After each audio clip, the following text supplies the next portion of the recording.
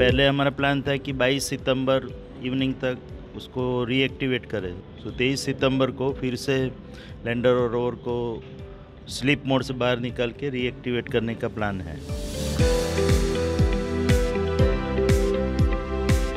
I am hoping against hope that it will rise, and if it rises, it will be a miracle.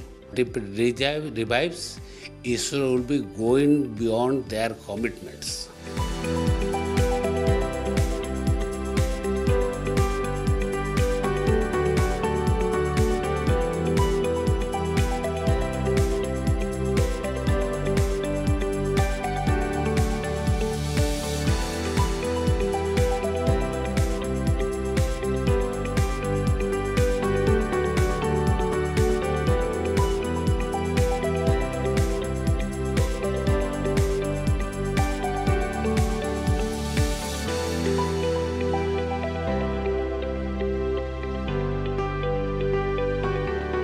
कल शाम से यहाँ की शाम से वहाँ कल सूर्योदय हो चुका है चंद्र पे, और पहले हमारा प्लान था कि 22 सितंबर इवनिंग तक उसको रीएक्टिवेट करें, रोवर और लैंडर दोनों को।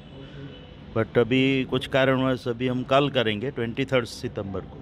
23 सितंबर को फिर से लैंडर और रोवर को स्लीप मोड से बाहर निकाल के रीएक्टिवेट करने का प्लान है।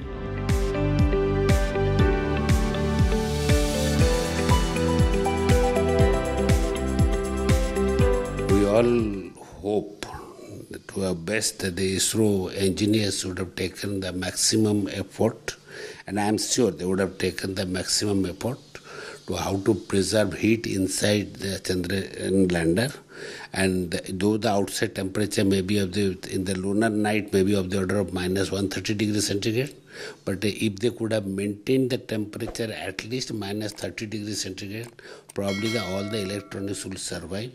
And today, once the sun has already risen, but it has to reach to elevation angle of 6 to 9 degrees to get enough strength so that the solar panel gets energized and the batteries are charged and the thermal balance is maintained. It will, even then, if everything goes well, it will still take a few more hours. And once that is there, then probably ISRO will attempt to communicate with it. I am sure if ISRO is successful, they will be communicating to the general public at large. And I am hoping against hope that it will rise. And if it rises, it will be a miracle. Those scientists don't believe in miracle, but yet, we make all the engineering efforts. But sometimes we fail and most of the time we succeed. I hope with this time also ISRO people would have succeeded, and then it would have been, if it revives, it was not an original plan of ISRO, but if it revives, ISRO will be going beyond their commitments. And it will be a great thing and great day for scientists because we can have more and more measurements today. But we keep the fingers crossed. Let us wait for ISRO's tweet and information whether they have succeeded in waking it up.